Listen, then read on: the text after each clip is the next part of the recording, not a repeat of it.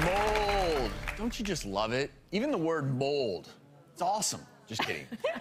Problem with mold is it can grow just about anywhere. It can grow in your kitchen, your bathroom, even in your attic. But there are places it could be growing that you would never think of, and it could be making you sick. So we invited home improvement expert Eric Stromer back. He's going to reveal 3 unexpected places mold can be growing that we probably never even look for it in. Yeah, and here's the deal. Mold requires moisture.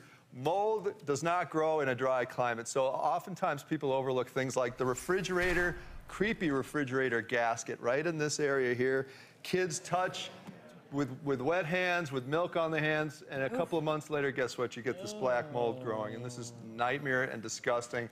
The good news is detergent and water, or vinegar and water, or a little bit of Clorox bleach and water with an abrasive sponge will clean this up really nicely. There's about 270 different types of mold out there. Obviously, people with suppressed immune systems are going to be more susceptible to asthma-like symptoms, things like that. So oftentimes it's not going to affect you. And certain people, even just cleaning up the mold, they should really be careful because you know, you're getting those spores up in the air. And very good point. So you got to be really careful, do you not? Yes. No, you're right. You're going to want to absolutely have a paper mask.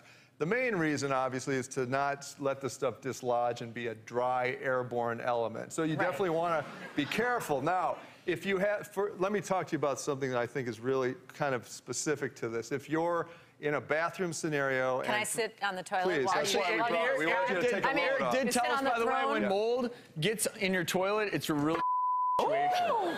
Be careful. My throne. So basically, the toilet, okay, is a great place where moisture can sort of show up. For example, in a toilet, if you have this kind of rocking scenario, there's a thing under the toilet, it's called the flange, okay? And the flange is what goes down into the pipe that takes the waste out of your house.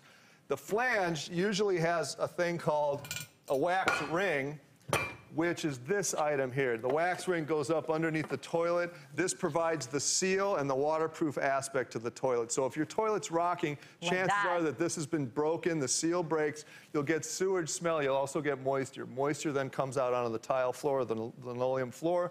Mold can grow from that scenario, okay? Now, behind the toilet where the water line feeds into the toilet itself, drywall happens to be the most amazing growth medium for mold. That is the thing that when it gets wet, if it's left unattended, it literally is like the most fertile soil for mold. So if you see any moisture on your drywall, by either touching the wall or you see slight staining, you see stuff in the roof dripping down, anything like that, you want to immediately cut that patch out, find the source of the water leak. So water leaks can come from where? Your gutters outside, the crawl space in the attic, if the roofing membrane or the roofing system is failing, if you walk up into your attic with a flashlight, look up into the roof area where the plywood is. If you see any discoloration or staining, there's a leak, and that's when you can probably get that mold growth. I just had to deal with this, and my toilet was leaking out. You know, it was shooting up underneath here and ricocheting out and going down into the ceiling below. Right. And so they had to come in and cut it out. That's exactly and redo it and fix the leak. Yeah, and if that goes unattended over time and it doesn't dry out, then you get that growth, and that becomes a situation where you could potentially have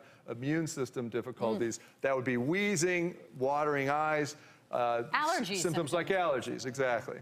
Yeah. Well, and any time you have a water source like that being created, best thing to do, just shut the valve off to that toilet, use another toilet, and get that thing fixed. Yeah. Okay, last but not least, looks like we have some bricks over here. Another great classic place where water can penetrate into your home is through the chimney, okay? So what happens is that if there's not one of these, which are called spark arresters, this prevents the embers during a fire to come out through the fireplace, potentially catch things on fire around the house, but it also acts as a cover for the chimney, so moisture doesn't come out and continually bombard that fireplace with water. So definitely take a look and see if this is on your roof and your chimney, and also this is great to keep animals and rodents and pests from getting down into the house. Santa knows how to take this off. Yeah, so Santa's we're all smart. good. Hey, Eric, thanks so much. Thank you so really much. appreciate it. We'll be right back.